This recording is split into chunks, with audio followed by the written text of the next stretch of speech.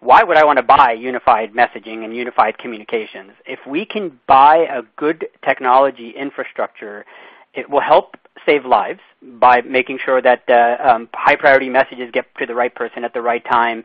And when seconds count, all of this stuff matters. And unfortunately, we don't realize it many times that in a best-of-breed model, the integration that's necessary is fairly routine. I mean, you can do it. It's not impossible. But you don't know whether everything is working well until the most critical time when the highest scale requirement comes, and then you find out, oh, shoot, we forgot one connection point here, or, oh, shoot, we needed this for legal discovery and compliance, but all those messages are sitting in that other system.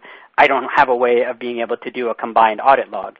So in order to save time and money, you reduce unnecessary messages, making sure you do removal of inefficient communication modes as pagers over time. Instead of just saying we've got to do this all at once, you do it over time.